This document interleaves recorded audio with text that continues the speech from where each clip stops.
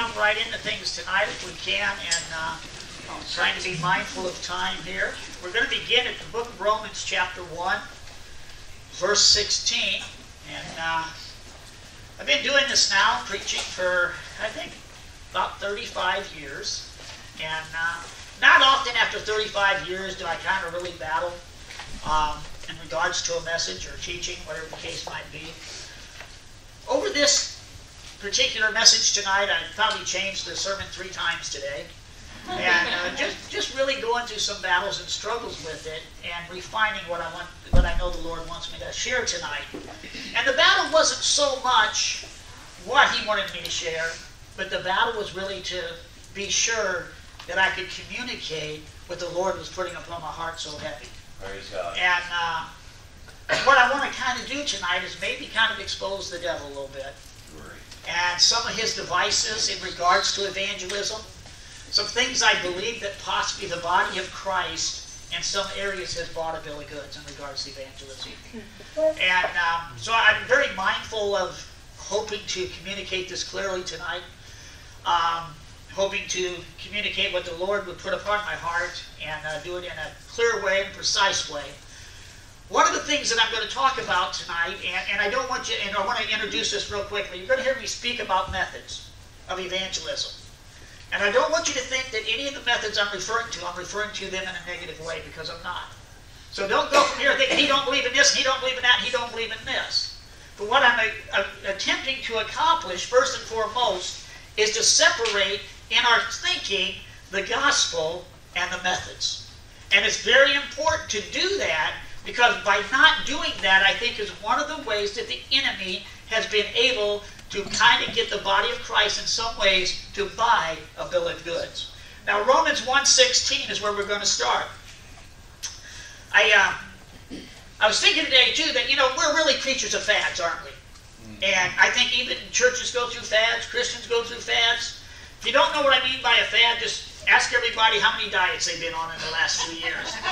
We have the low-calorie diets and the low-fat diets and the low-carb diets. And, every time somebody writes a new book and tells you a way to lose weight, we change that fad to that fad.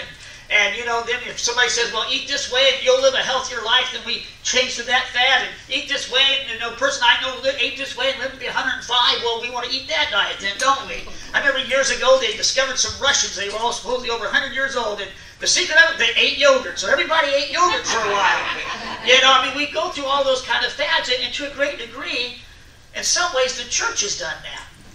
I've been saved now for 40 years. And I've watched the church go through a lot of fads in regards to evangelism. Evangelism has always been something that my heart was focused on a great deal. And so I was one that kind of in some ways bounced from fad to fad to fad at times. When I first got saved, the big thing was that everybody had to go out door to door, knock on doors, and share the gospel. And if you didn't do that, then you weren't worth a nickel. So everybody was doing that. And all of a sudden they decided, well, that really doesn't work anymore. And so let's do this. Everybody should have home Bible studies. That works. So all of a sudden everybody wanted home Bible studies. And then somewhere along the line they said, you know what, I don't think that works so good anymore. We just need to have cell groups. And so all of a sudden everybody decided to start having cell groups. And all the churches decided to start having cell groups. Then everybody started going on doing street ministry. I fully believe wholeheartedly in street ministry. If it wasn't for street ministry, I wouldn't be here. I got saved as a result of street preachers, so I fully believe in that. Amen. I've never been in a church service in my life before I came to Christ, and probably never would have been.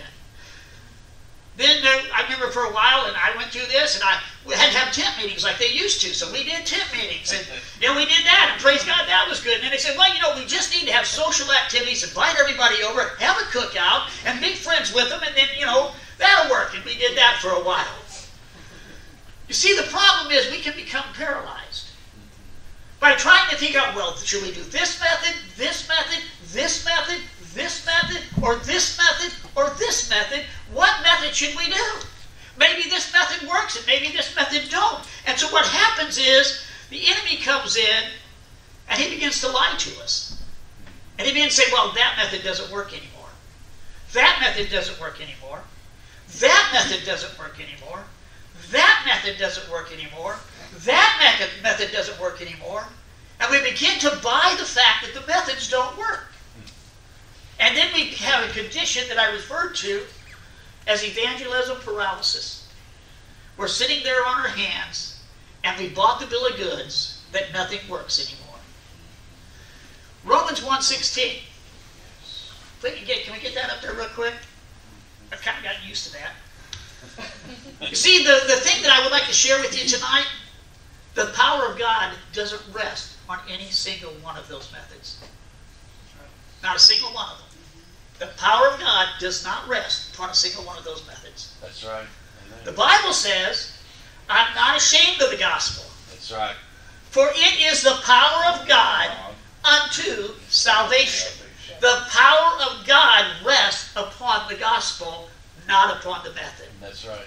The power of God rests upon the gospel. Hear that closely, because this has a lot to do with where we're going at. Not upon the method. The power of God wasn't because we went door to door. The power of God wasn't because we had Bible studies. The power of God wasn't because we had cell groups. The power of God wasn't because we had tent meetings. The power of God was inherently inside of the gospel itself. That's right, and those methods were affected as a way that we shared the gospel. If you knock door to door and you share the gospel on the power of the Holy Ghost, it's effective. If you stand on a street corner and share the gospel of Jesus Christ under the power of the Holy Ghost, it's effective. Yes. If you sit there in your home and have a cell group and share the gospel on the power of the Holy Ghost, it's effective. Amen. No matter what method you're using or what means you're using, if you are communicating the gospel of Jesus Christ and the power of the Holy Spirit, I'll guarantee you that that is effective. Yes. Now stop and think for a moment. What years is Romans 1:16 true? Was that true in the 1800s? Was that true in the 1900s? Is that true in 2020? In 2020 in Pekin, Illinois, the gospel is still the power of God unto salvation. Hallelujah. Now, is that true in what societies? Is that true? They say we're a post-Christian society. I don't know what that means, because societies don't get saved. People do. And so, but even if we were a post-Christian society, would the gospel still be the power of God unto salvation? Yes, it would. Does it matter who's president? No. No matter who's president, the gospel is still the power of God unto salvation. Amen. Would it matter whether we were in a communist country? It wouldn't. The gospel is still the power of God unto salvation. No matter what day we're in, there'll never be a time when that scripture right there is not true. There'll never be a society where that's not true. There'll never be a season when that's not true. That word is God's word. It was true before the foundations of this earth. It'll be true after this earth is done away with. There'll never be a time in all of existence when that scripture is not true. That's right. Amen? So there's no way that I can come here and convince you tonight that that is not true. That's right. As a believer, as somebody who has the knowledge of the Word of God, I cannot persuade you that that scripture is not true. So if I was the enemy, there's no way I could convince you that the gospel is not effective. Right? I mean, we remember the parable of the sower? Yes. It goes forth and sows the seed, and some falls on the wayside, and some on stony ground, and some among thorns. Some falls on good ground. Yes, it does. Hallelujah. So if we're spreading the gospel, some will fall on good ground. Amen. Now, is that scripture true today? Yes. Same as it was 100 years ago. Yes. Same as it was 200 years ago. Yes. Same as it is at any time, in any place, that word is still true. Amen. Amen. The gospel is still the power of God unto salvation. Yes. So there's no way that that the devil could come and convince us otherwise, is there? There's no way. I mean, as God's children, if we got the Word of God inside of us, there is no way that the devil can convince us that the gospel is not the power of God unto salvation. Amen.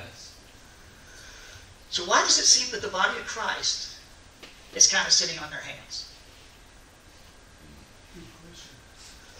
If we truly believe that the gospel is the power of God, why are we kind of in evangelism paralysis? What has happened? How did the enemy sneak in? Yep. Now let me ask you this. What if I came in here tonight and I decided to share with you why, maybe I say, this is not true, I'm just playing part here, that door-to-door evangelism is no longer effective. I could probably persuade you of that. I mean, it's a crazy world out there, isn't it? I mean, this is Pekin, Illinois. This is high security right here.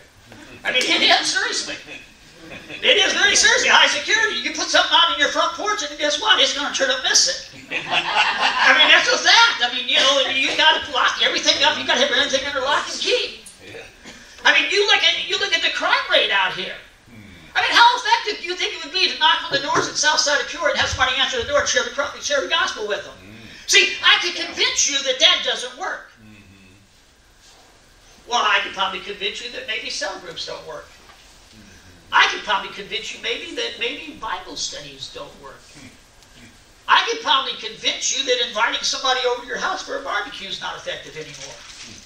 You see, if I can get you looking, there might be somebody hungry. Somebody says, "Oh, that's good." You see, if I can get the body of Christ, if I was the devil and I could get the body of Christ looking at the methods rather than the gospel, then I can paralyze you because I can convince you that door-to-door doesn't work. I can convince you that street witnessing doesn't work. I can convince you that cell groups don't work. I can convince you that the method is no longer effective in the day and hour we live. So all I got to do is shift the body of Christ's eyes onto the method and off of the gospel. That's right. Let me share with you one of the greatest lies to ever rise up from the pit of hell. What used to work don't work no more. You hear that all the time, don't you? Oh, yes. So let me clarify this.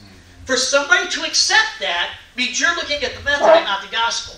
Because we've already established that this scripture is true. Yes. Yesterday, today, and forever. There's never a time when that word isn't true. There's never a time when the gospel is not the power of God unto salvation. And what worked 100 years ago was the gospel. What worked 50 years ago was the gospel. What worked no matter what method you were using was the gospel. So what worked yesterday was the gospel. And what works today is the gospel. What will work tomorrow is the gospel. There never will be a time when the power of God is not inherently in the gospel. That's right. Amen. So what used to work works great today. Yes. Amen. It'll work great tomorrow. It'll work great Yes, next it will. month. It'll work great 10 years from now. Exactly. The only thing that has ever worked is the gospel. Yes. Amen. But the enemy has gotten our eyes on methods. Yes. And says, that don't work anymore. And so we have all of our list of things to do, and all of a sudden we've been convinced that none of those work. So here we sit on our hands with evangelism paralysis. I've heard pastors say, I don't know what to do. Nothing seems to work anymore. Excuse me, sir. Man, the gospel works. Yes, the gospel works. Yes. It's the power of God unto salvation. Hallelujah. But we get convinced that the methods don't work. And we're like the guy with the talent who goes and buries it in the ground. Yeah. With evangelism paralysis. What do we do? Nobody wants to come to church no more. What do we do? The things that used to work don't work no more. The gospel works. Yes, it does. And it always will. Yes, it will. It's not the method. It's the power of God. Yes. See, the Bible teaches us that the Holy Spirit draws men to Jesus, doesn't it? Yes, that's right. Doesn't when Jesus was getting ready to leave, didn't he say it's expedient that I go?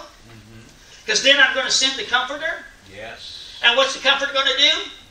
He's going to reprove men of sin and righteousness and judgment. That word reprove means he's going to convince men of sin and righteousness and judgment. Hallelujah. But Pastor, the things that used to work don't work anymore. The Holy Spirit's not effective anymore. The Holy Spirit can't persuade the hearts of people anymore. You see, if we say what used to work doesn't work, means we're looking at a method and not really looking at the gospel and realizing it was the power of the Holy Spirit that brought us to Jesus. Amen. It wasn't some method. Yeah. I wasn't drawn to Jesus Christ because somebody stood on the street corner and preached about the second coming of Christ. I was drawn to Jesus Christ because somebody stood on the street corner and preached about the second coming of Jesus Christ, and the Holy Spirit came all over me, and I never experienced anything like that in my life. I could never forget it. I'd go to sleep and I'd have dreams about it. I'd wake up and I'd think about it. The Spirit of the living God was drawing me to Jesus Christ and persuading my heart. That still works. Amen. Hallelujah. Yes. Get excited here. Slow down. Good preaching. Slow down. Hallelujah. Get going. Sin, righteousness, and judgment. Yes. Thank you, Lord. I always told people that's Billy Graham's 3-point sermon every time he preached. Man is a sinner. Yes. Righteousness is available to us through the atoning works of Jesus Christ. Yes. And we'll face judgment on whether or not we receive Him. That's right. That was a 3-point sermon. He preached everywhere he went. Some way, shape, or form, that's what he preached. Yes. Working perfectly in line with the Holy Spirit. The Holy Spirit still persuades the hearts of men. Remember in the book of Genesis, it said that the earth was dark and without form. God looked at it and said, "Let there be light!" That's exactly what the Bible tells us happens. Yes. Our eyes are blinded by the God of this world. Yes. But the Holy Spirit brings light into our heart and speaks to us our heart, and we see the glory of Jesus Christ. It's the Holy Spirit that breaks through and brings the revelation of who Jesus Christ is. It's not some method. Remember Peter, when Jesus asked him and said, "Peter, who do men say that I am?" Well, you know, they had all kinds of brilliant ideas. John the Baptist and Jeremiah and Elijah, all these dead people. I mean, I don't know why it didn't occur to them those people were all dead. You know, apparently they I thought they were believing in reincarnation or something, I'm not sure. But then Jesus knelt down and said, "But Peter, who do you say that I am?" Yeah. He says, "Well, you're the Son of God. The Son of the living God, the Messiah. Blessed art thou, Simon, for flesh and blood has not revealed this to you, but my Father who art in heaven." Yes. The Holy Spirit persuades the heart of men. Yes. The Holy Spirit reveals Jesus Christ. Yes. The Holy Spirit brings revelation Yes. and the saving knowledge of Jesus Christ. Yes. He's still effective in the time. Yes. Amen. He's still effective in the day and the hour we live. Go to 1 Corinthians chapter 2. Shifting gears for just a second here. Because I want to refine this line of thought just a little bit. I can control myself. 1 Corinthians chapter 2, verse 5. And I'm going to hop around the verses here a little bit. That your faith should not stand in the wisdom of men, but in the power of God. Yes. The power of God. I'm not ashamed of the gospel, for it's the power of God unto salvation. Yes. See, we're focusing again on the power of God. Yes. Now, the wisdom of men could be all of those methods I just gave you. I mean, you could go out here, and I just spent a lot of my time over the years, and I was always drawn to evangelism, and, you know, I'd read this book and that book, and, you know, every book under the sun, and they had all the statistics and all the numbers and told you all the things that didn't work and the things that they thought would work. And I could have just taken that all in and could have been nothing more than the wisdom of men. I could have focused on their studies, and I could have focused on their statistics and their numbers. And I'm not saying that has no place, but you have to be careful with that. I mean, I've always, you know, my brain works a little odd. If you don't believe that, ask my wife after I'm done. She'll verify that. I heard an amen back there. But you imagine going out, you know, people going to these communities and they have these surveys about what kind of church to build. I've always in my imagination, imagine them walking up to Legions. And just ask him, say, "Sir, what's your name?" "They call me Legions because we're many." "Oh, okay. Do you mind if I ask you a few questions?" You know, if we was to build a church in your community, what would you like to see? What kind of church would you like it to be? "Oh, I don't know, probably potlucks with raw meat." I mean, I don't know what he would have wanted. I mean, you know, then you say, "Well, you know, but are we done? I've got to get back to the cemetery and howl like an animal, cut myself up, and break some chains." In other words, the wisdom of men wouldn't have done much for him, would it? He needed the power of God. Yes, he did. He needed to be set free and delivered. Yes. He needed the gospel, Yes. which is the power of God unto salvation. Yes. So we have to ask ourselves a question tonight. Do we have faith in the power of God to reach the lost? Yes. Where's our faith at? It's easy to say hallelujah, yes. But I want to examine that just a little bit. Do we have faith in the power of God to reach the lost in our community? Because I know a lot of Christians who are pretty discouraged about that. I know a lot of pastors who are pretty discouraged about that. Could it be possible that we have gotten our eyes so much on methodology and methods and heard so much about what don't work anymore that our faith is truly shifted from the power of God to the methods that we're told don't work. I remember King Asa. I use him as a lot of examples because for some reason that 2 Chronicles chapter 16 is a chapter of God's Word that the Lord has spoke to me so much out of. And 2 Chronicles 16:9 says, the eyes of the Lord go to and fro in search of those whose heart is perfect toward him, that he might show himself strong on their behalf. Hallelujah. And that word perfect toward him just means simply, if you look at it in Hebrew, just simply trust him. That person who wholly and completely trusts God is the person that God is looking for, so that he might move mightily in their behalf. You see, King Asa had an issue, and he never quite got it. He never came to realize what his problem was, apparently. King Asa was a man who had seen some really miraculous victories. And one day he had an idea. I'm going to take money out of the treasury of the house of God, and I'm going to use that to enter into covenant with Syria. And in that covenant, if somebody attacks me, Syria will protect me. As if God wasn't doing good enough a job. And if somebody attacks Syria, I'll help them. We'll be in covenant. In other words, this man who had seen great victories by the hand of God suddenly decided that he had to enter into covenant with the world. And we know what happened. That God sent him a prophet, didn't he? And the prophet came to him and said, basically it's pretty simple. When you trusted God, you saw victories. When you entered into covenant with Syria, you saw defeat. You see, how could it be? Could that apply to evangelism? Well, we have treasures in the church that are used for evangelism. And I'm not saying this applies to you. Maybe it doesn't. But I want to show you a picture, too, overall, of how the enemy is attacking the body of Christ in regards to evangelism. He's convinced and intimidated many people to lay down the treasures that we have. What are you talking about treasures? We have the Word of God. You see, there's many attacks on the Word of God in our time, many attacks on the Word of God in our society. The entertainment field tries to mock Christians and we're some kind of buffoons for believing God's Word. There's all kinds of intimidating political forces trying to get us to lay down biblical truth.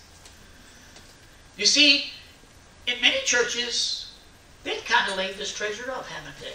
Yeah. They've kind of closed it and put it on a shelf. Because somebody came along and convinced them that the Word of God somehow or another is outdated and offensive. So they've kind of then entered into covenant with Syria. They said, I'll tell you what, world, I'll lay up the Bible if you guys will come to my church. That's a covenant with the world. That's entering strictly into covenant with the world, isn't it? Gifts of the Holy Spirit.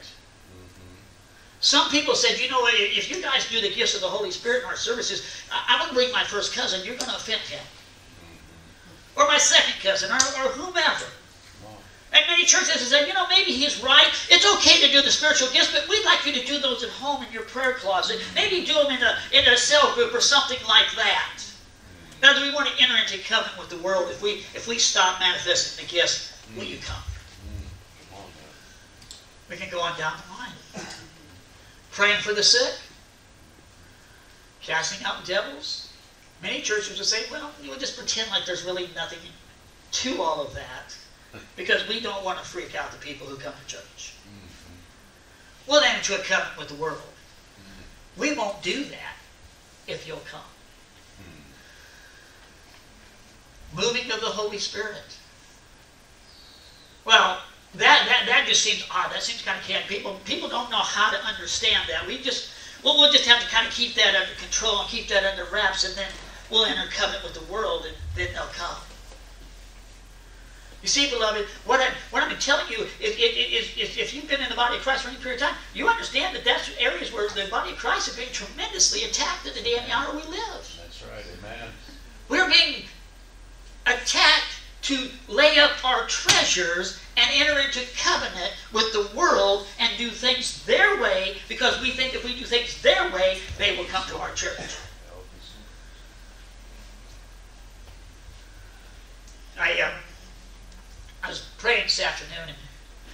as I was praying, I just, it was the Spirit of God just came over me. And as He did that, I seen something in my spirit. It was just like a soldier walking into battle without any weaponry. And he was just plastered. And they're trying to crawl away.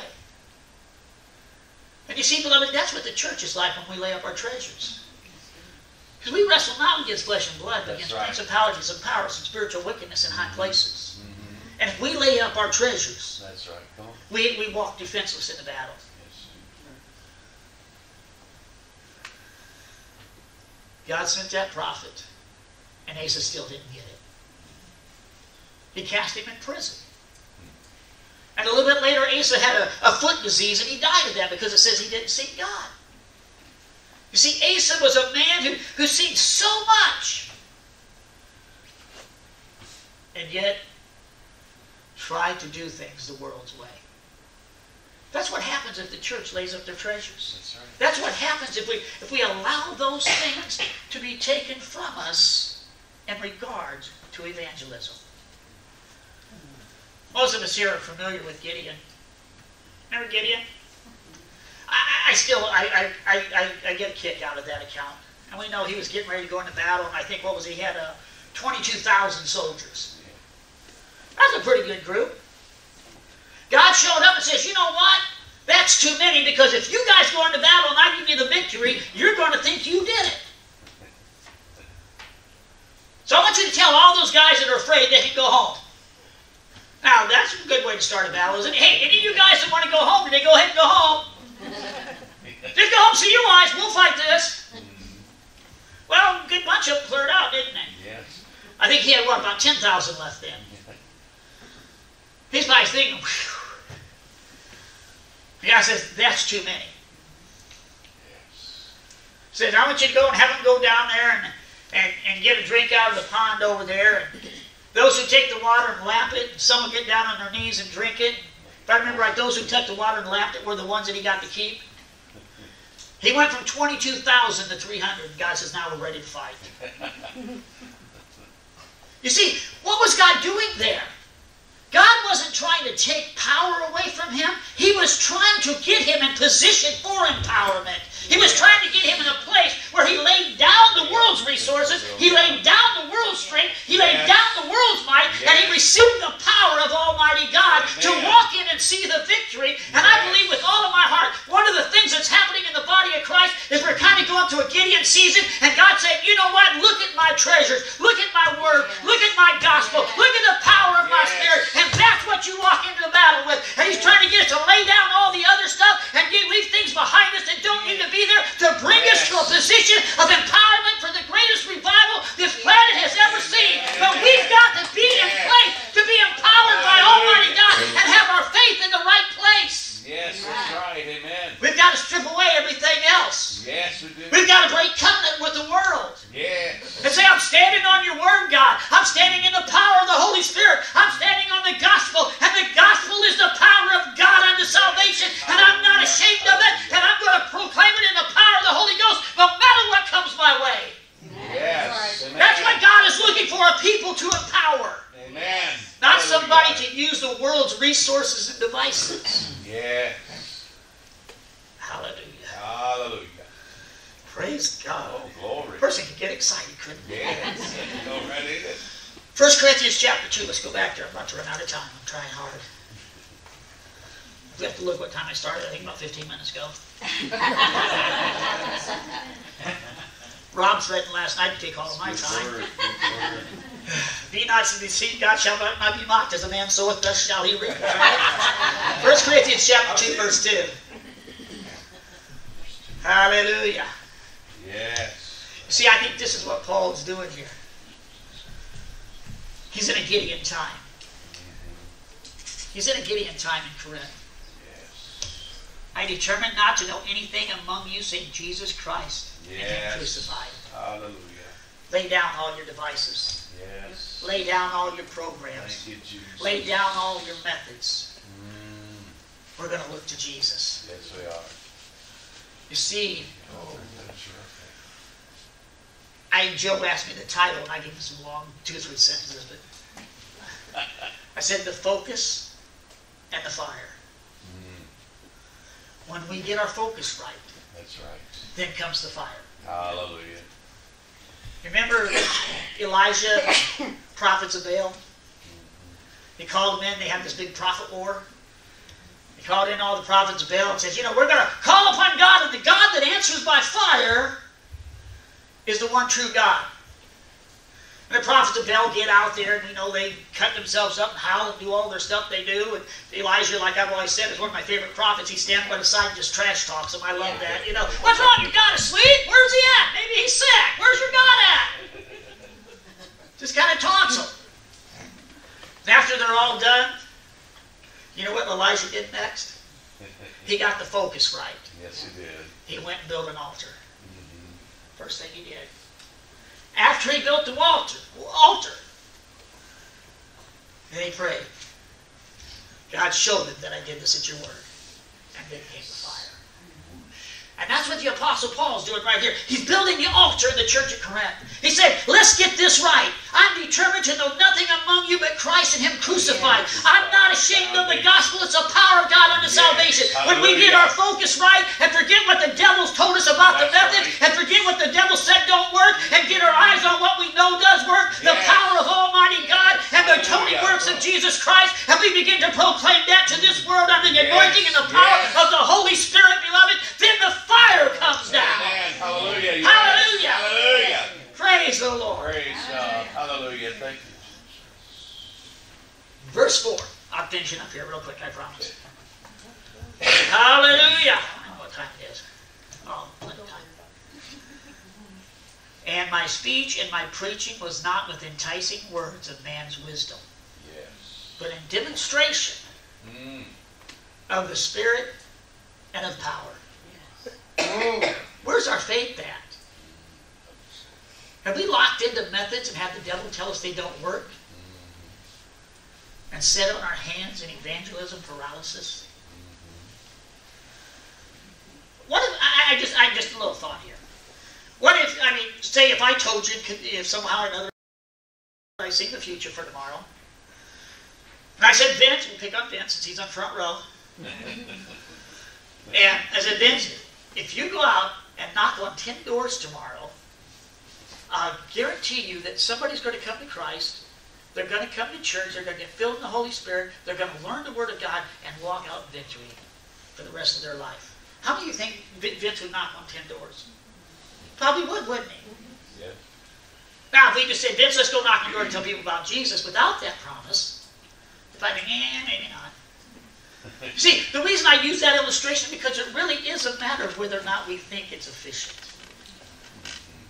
It's really a matter of whether we think it will work. Yes. We really Can I share something with you? I don't know the future, but I can guarantee you the gospel works. That's right. Amen. I can guarantee you the gospel works. Yes, that's right. It's the power of God unto salvation. Amen. Some shall fall on good ground. I will guarantee you on the basis of God's word that the gospel works. And the day and hour we live. Amen. Thank you, Lord. Amen. They said you're going to finish. Verse 4. And my speech and my preaching was not with enticing words of man's wisdom, but in demonstration of the Spirit and of power. That word demonstration here is kind of interesting. I did a couple studies on it. I thought, you know what? It's a pointing of, a proof, a showing forth or display by the operation of the Spirit of God, affecting hearts and lives of the hearers. The Amplified says it's proof by the Spirit and powers of God operating in me and stirring in the minds of my hearers the most holy emotions, thus persuading them. Yes. The Holy Spirit persuades the hearts of men and women of the gospel. Yes. He's still able. Yes, He is. He's still powerful. Hallelujah. Amen. He's still sufficient. One last scenario. Imagine you're praying for somebody, neighbor. And God just puts it on your heart to begin to pray for that neighbor. As you begin to pray for them, and God's answering your prayers, and maybe you don't see any great, visible things, but God's working on their heart. One day you just go and, I just, like to invite you to our church. Would you want to go to church with me? And I think, it sounds kind of awkward, but God's been working on their heart and drawing them. They will. Okay, I guess I will. And they go to church and walk into services, and they're feeling kind of awkward. The praise and worship band gets up there, people hoop and holler and all that stuff. And they're kind of feeling a little nervous about it, a little antsy about it, kind of doing this stuff. But the Spirit of God is talking to their hearts. That's right. They're feeling something. They've never quite felt a presence like this before. For some reason, they just start to feel kind of emotional. Maybe they want to cry a little bit or laugh, or something's happening in their heart and they don't really quite understand it. Then maybe something really wild happens and somebody, brings forth the gift of the Spirit. Well, the Bible tells us in 1 Corinthians chapter 14 that sometimes He makes the hearts of men manifest when they realize God's in you. Then somebody gets up and preaches a sermon. And then 1 Corinthians 1:21 says the foolishness of preaching shall save men. Hallelujah. Thank you, Lord. And they hear the Word of God, and the Spirit of God's been working in their hearts since you started praying for them. The Spirit of God began to move as they were in that worship service. The Spirit of God began to lay open their heart with the gifts of the Spirit, and now they hear the Word of God, and that preacher gives an altar call, and the Spirit of God brings in the harvest. Now that sounds real simple, doesn't it? No raising of the dead or anything else. I just described to you the process that 73% of the people who come to Christ, how they came. Somebody they knew invited them to church, and the Spirit of God persuaded their heart to accept Jesus Christ. Yes. I'm not ashamed of the gospel. It's the power of God unto salvation. And I stand before you tonight and I guarantee you that the gospel works. Yes, it does. And anytime the devil tells you something don't work, he's lying. Liar. Amen? The gospel works. Amen. I was taking your word. I'm actually for all these. My last one. This is a promise. This is the last one. Pastor Bob's going to shut me down if this ain't the last one. We hear a lot. We talk a lot. And faith people do about. Faith cometh by hearing, and hearing by the word of God. Faith cometh by hearing, and hearing by the rhema of God. Right? One of the things I think we may need to hear a little bit. Maybe we need to hear about the power of the gospel again. Maybe we need some fresh rhema there. Yes. Amen. Amen. The power of the gospel. I'm not ashamed of the gospel. It's the power of God unto salvation. Hallelujah. I'm done, I promise. Yes. Yes. Hallelujah.